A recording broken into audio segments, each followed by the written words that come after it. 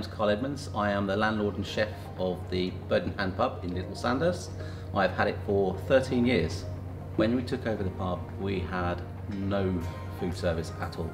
So we gradually built up the food service with our pies, our fish finger sandwiches, our steaks, our sandwiches in general. When I first saw the Merrychef, I was playing golf and I actually saw the Merrychef being used for making sandwiches and stuff. For me, it was a case of speeding up our service.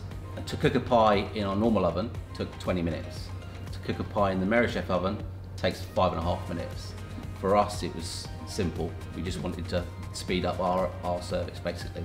The Merrychef oven is very, very simple to use. If you're a non-skilled chef, it's very simple to use. You just follow in set programs. You could take the barmaid, take the pie out of the fridge, place the pie in, press the button, and she's cooked the pie. It's simple, really. The team in the kitchen love the Merrychef oven. They find it so easy to use, and it's referred to in the kitchen as the Merry. We say, go and put that in the Merry, speed things up. When we first considered the Merrychef, obviously we need to take into consideration how much the Merrychef oven was going to cost us. The investment was a no-brainer for us. We were generally working out that 3 or 4 pies a day would give us a good payback within sort of 80 to 90 days.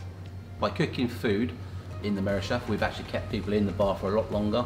Obviously they sit, they eat, they have an extra drink, which is great for us because obviously it turns over more revenue for us. They invite their families back the next week and they have Sunday lunch, so it's great for us.